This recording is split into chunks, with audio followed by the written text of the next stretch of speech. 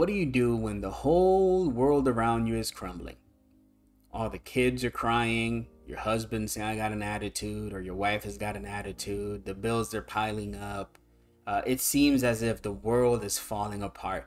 Typically, when things start to when it starts to rain, it doesn't just rain, it pours, it thunders. Life can be like that sometimes.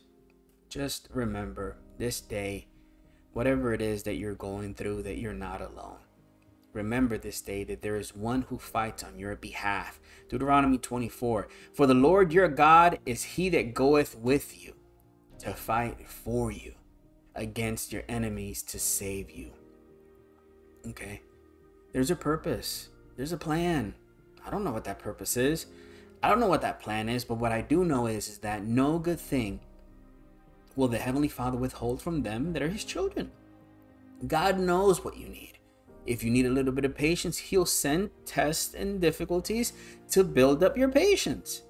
Sometimes we ask the Lord, God, give me patience. Well, he's not just going to go, bing, and now you're just super patient. No, you'll start enduring things that'll build up patience.